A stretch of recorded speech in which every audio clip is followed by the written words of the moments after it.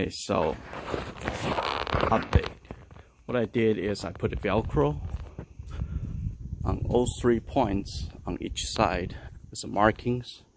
So tighten this sheet up. And with the last piece, I went ahead and folded back to block some sun during the day, or just let it flop and tie to the end so we can access it during the day too. Another one is turning into an awning all the way out, which I'm gonna show in a minute.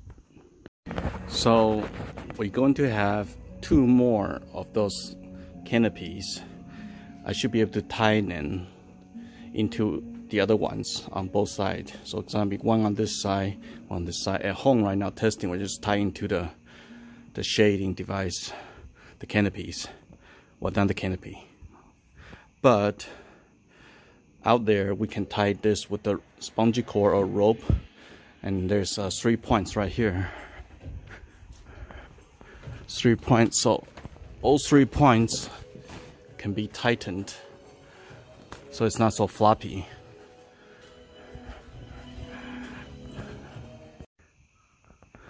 This gives a shading device. When I let it down, it will cover up the front as a cover, but this will create extra shade.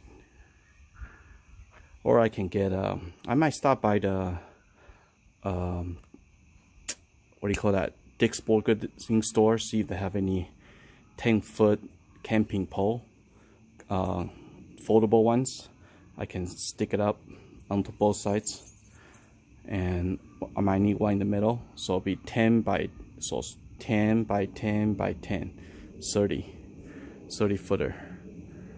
So I went ahead and create this with a rubber washer, vinyl washer in the middle, metal washer, and the hook on the other side too, so protects it, and with a super glue, gel super glue.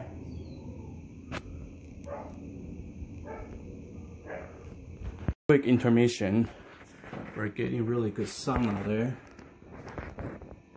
Okay, and EcoFlow River 2 Pro, we're charging at 175 input, and we're putting out 325 pass-through charging.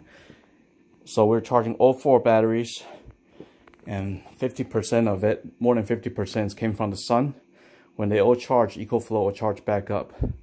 When we just went from 41% or 43% up to 90%, and it's about 3-4 hours during the day. Range from 40 watts input to 220 watts, and we're doing pretty good. I charged the reason it takes a while because I charged the Dyson. I vacuumed the whole house, charged the entire Dyson, and I charge 5 or 6 D battery for the tent light. So, and it's charging this. It's pretty good. I mean, it's all, if you're talking about besides paying for this, it's all like free electricity from now on, charging all these things. And when you in the camping or out of power, anything, I got the power.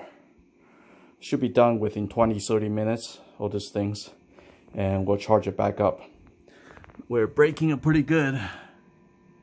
At 89%, we went from 91 to 89.